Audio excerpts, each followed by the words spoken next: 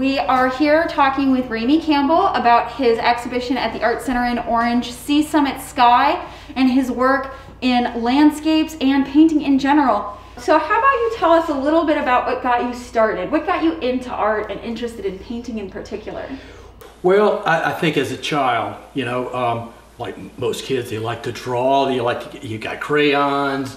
You're given paint by numbers, and you know you kind of get into it that way. I was fortunate that I lived in Alexandria, and so the school system, when it would have a field trip, probably 75% of the time, they would go to the National Gallery. Mm-hmm. Later, after that experience, I started copying paintings. And that gave me a chance to experience the brush and the nature of paints and so forth. Then I went away to college to study pharmacy. Mm-hmm. And so when I got out, I just needed something to fill that void of studying all the time. So I started painting. And one thing led to another. I started taking classes, workshops. I took a couple of classes, art classes at Piedmont. And then later, I was fortunate enough to go to Beverly Street Studio School in Stanton. Mm-hmm. and I studied with Ron Beamer for 6 years. Are there artists that really inspired you along the way, other than your teachers, who clearly got you going on this path? Absolutely. Definitely it was the French Impressionists. That was the first. And in particular, it was Monet, Pissarro, and Sisley.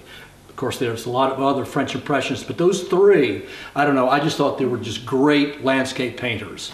And I started copying all those paintings.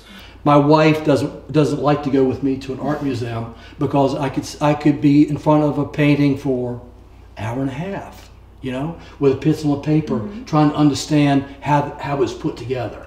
So in a way, you never stopped studying how painters paint. No, I think as an artist, mm-hmm. you know, you continue to grow. There's no end to it. You know, I think you'll always be a student.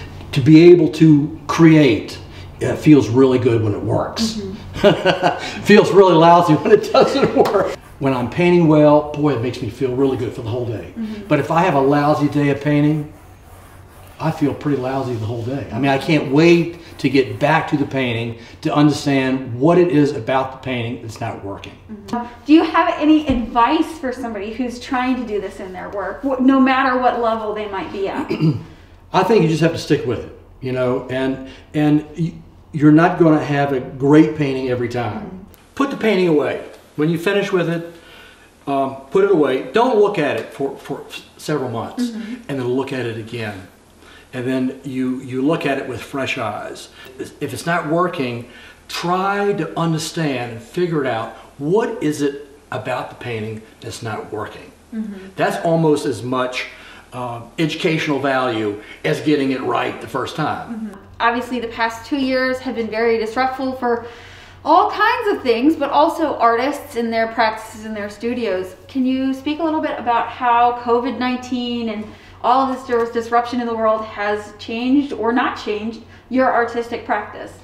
Well, it really hasn't changed my practice mm-hmm. whatsoever. Mm-hmm. Because art, for the making of art, for me, mm-hmm. is solitary. So that I'm by myself anyway really hasn't changed mm-hmm. at all. Everyone in my art group, we're all vaccinated and boosted, mm-hmm. so we feel free in being mm-hmm. around each other. So I think it's important that you have a group that you feel comfortable with. Mm-hmm. Could you speak a little bit more about why landscapes in particular draw you? My professional career as a hospital pharmacist, I would work 12 hours a day. So it takes me an hour to get there and an hour to get back. So it's at least 14 hours during the day where I'm consumed in my work. And I'm in the bottom of the basement of the hospital. There are no windows. And so when I'm not working, I really need to be outside. And so art was the perfect thing, was a perfect match to my professional career. I started off strictly as a plein air painter. Doing that, you said you were a plein air painter. How has that changed? When I took lessons at Beverly Street Studio School, during the war months, we would always paint in plein air. But then during the cold winter, we would paint in studio. And I have to say, I really liked it better. It certainly it was warmer. I didn't have to fight flies and insects and the heat. And so as time goes on, I'm using exactly the same technique as a plein air painter in studio. It hasn't changed my method at all.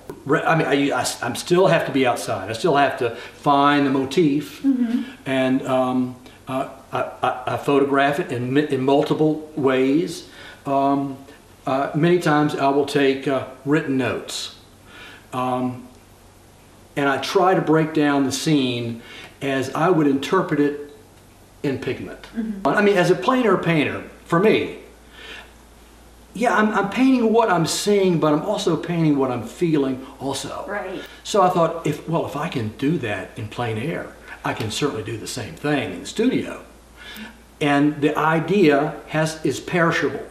So if I don't, whatever I saw in that picture is gone. So my goal as a painter is try to describe in that painting what I'm seeing and what I'm feeling to the viewer. I can drive 120 miles west and be in the foothills of the Allegheny Mountains. I could go drive 120 miles east and go to the Potomac River and the Chesapeake Bay. So, and I paint everything in between. That kind of makes me think about the Corolla Dune series, that you have really taken a different approach to the way that you capture that scene and the atmosphere of it very effectively. So if you could speak a little bit more about that series and why you keep painting that scene. Certainly. For those of you who are familiar with Monet, he did a lot of series of paintings. And I've been doing that for about 30 years. With regards to the dunes in Corolla, that's where I go on vacation. And this one particular cottage that we have every year, when I look out the balcony, that's what I see. And I see it multiple times during the day. Different atmospheric conditions, they're all totally different. And I guess it was probably a challenge for myself. If you could talk a little bit about how you treat light in your work. And it's just really a challenge to myself. I believe it's very difficult to get that atmospheric quality into a painting, and I continue to work at it until I achieve it. Sometimes it doesn't happen, but when it does, it feels good.